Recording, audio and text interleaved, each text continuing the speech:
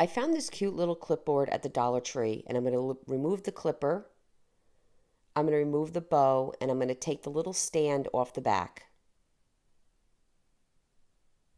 I found these packets of seeds at our dollar store, and I'm going to cut them down the seam and just take the face of each seed packet.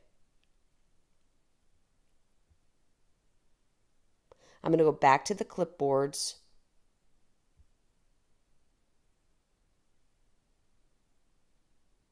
and paint them in Wise Owl white primer.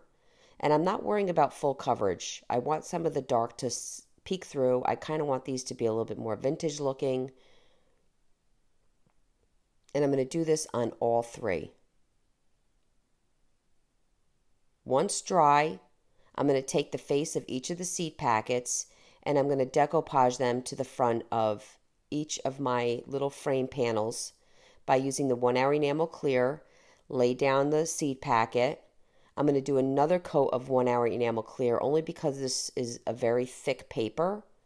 Then I'm going to lay down my saran wrap, use my brayer, and then hit it again with the 1 hour enamel clear. This is just going to ensure that it all lays down and has a nice seal to the top. Once that was dry, I'm going to take our General Finishes gel stain. This is in antique walnut. And I'm going to apply the gel stain all over the front of my panel and wipe it back with a baby wipe. I have that barrier so I don't have to worry about ruining my decoupage paper.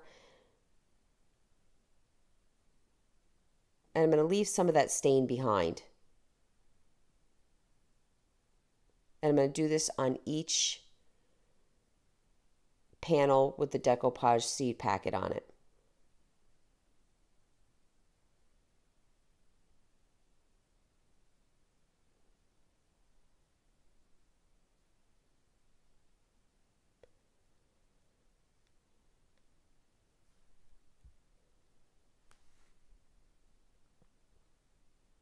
I found these 3 galvanized panels at the Dollar Tree.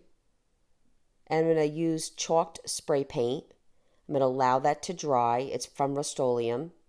And then I'm going to use the General Finishes gel stain again on these panels, doing the same process of wiping it on and wiping it off.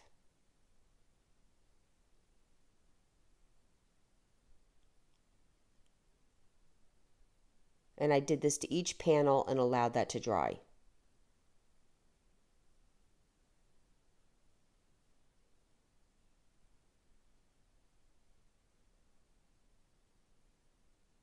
I'm going to apply the hanger back onto each of the panels, and I'm going to take my seed packet panels and I'm going to glue them with E6000 to the galvanized panels, and I'm just going to use a little bit of hot glue just to hold it while the E6000 dries. I'm going to reapply the bows that we took off of the frames in the first place and re-glue them to the top of each panel.